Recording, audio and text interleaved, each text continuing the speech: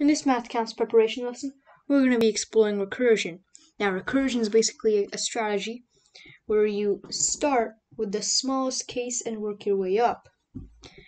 And it usually works in problems like this. Here we have Marie likes to jump up steps. She can jump up one step at a time, 2 steps at a time, or a combination of both. How many different ways can she jump up a set of 5 steps? So first, we're going to draw out the staircase, or the steps. So that's 1, 2, 3, 4, 5, 0, 1, 2, 3. Need one more. There we go. These are our 5 steps. That's the 0th step, first, second, third, fourth, fifth. On and on and on. There we go. Now, how many different ways can she jump up a set of 5 steps? Now, we're going to start off with the smallest case. How many ways are there to get to the 0th step? And when we're doing recursion, we denote this with an F. So in this case, it's F0. How many ways can we get to the 0th step? Well, there's only one way. We already got to the 0th step, so there's one way to do that. Then get to the first step, which is denoted by F1. And I should just write this as, because usually in recursion we write it like this. Okay. And to get to the first step, there's only one way. We start with the 0th step and we just go 1 up. So there's only one way to do that. Now, the second step is where things get a little bit more interesting. Now here, she can jump up. She can take a 2 step. She can go from here and she can jump to 2. Or she can go the classic way of here and then here. Or she can go here. So there, essentially, to go to F2, there you can go 1, 1, or just take a big 2 step.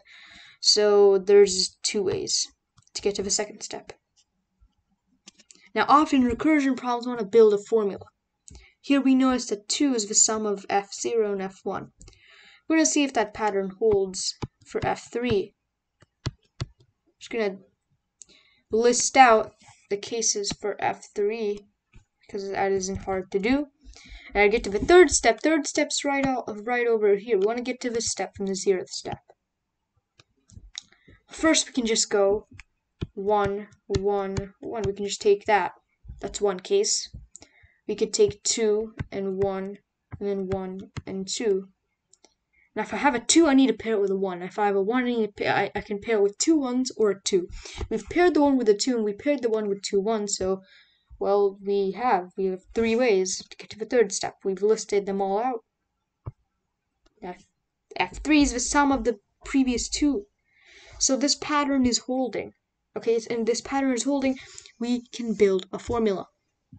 Now, notice how F2 was the sum of F1 plus F0. F3 is the sum of F2 and F1. That means when we're on the 4th step, F4, that's just the sum of F3 and F2. F3 plus F2 is 2 plus 3, which is 5. And we're looking for the 5th step, which is just F5.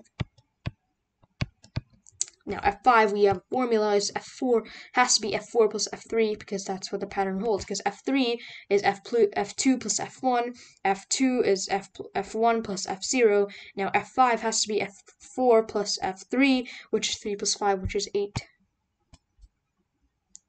And that's our answer.